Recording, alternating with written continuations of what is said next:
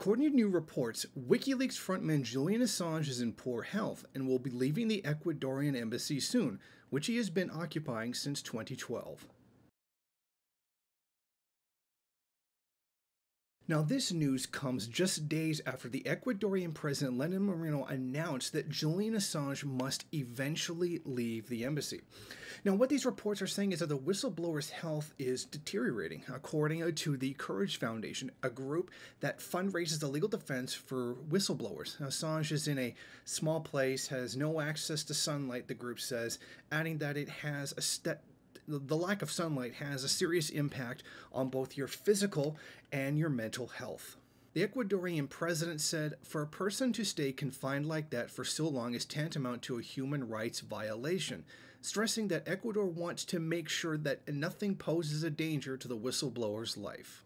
However, many people are skeptical of the decision to remove Julian Assange from the embassy, given that over the last 2 weeks, the U.S. has imported a record amount of Ecuadorian oil, leading to speculation that many people are making that this may be a deal or a payoff, meaning if the United States purchases a large quantity of Ecuadorian oil helping the Ecuadorian economy, that Moreno will turn around and allow Julian Assange to be taken by UK authorities, essentially ending his sanctuary within the embassy. Now, this all stems back to 2010 when Julian Assange was accused of rape, and then he knew that these accusations were false, so he left. He went to find asylum somewhere.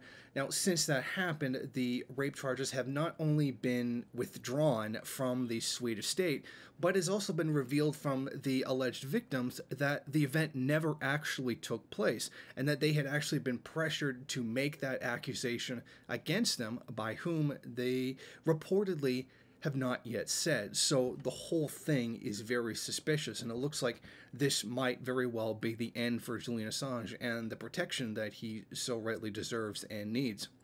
Now, I mean, it's very clear that this is all a matter of revenge by the United States. Julian Assange and Wikileaks are responsible for leaking classified information which showed crimes that were carried out by the United States government. Most notoriously is the collateral murder video that got Chelsea Manning locked up for a number of years, in which it was shown that the U.S. deliberately targeted a series of journalists for murder.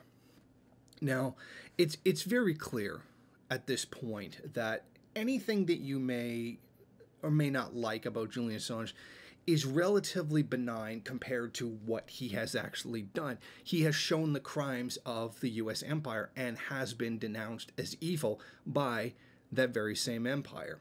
Now, even when liberals were giving really vague statements of, being happy that crimes carried out by the Bush administration had been made public, they're also very quickly and very happy to throw him under the bus.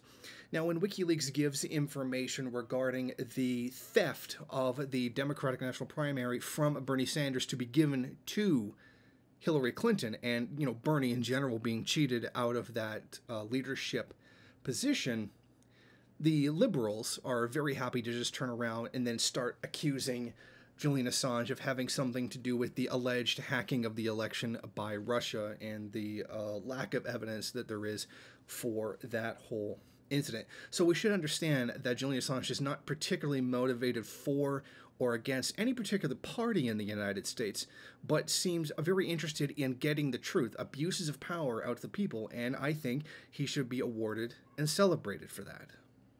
Thank you for watching. If you like this program, then please head over to my Patreon page and set up a monthly donation. It's your donations that keep this program running. Also, if you would like, please rate, comment, subscribe, and share in various social media.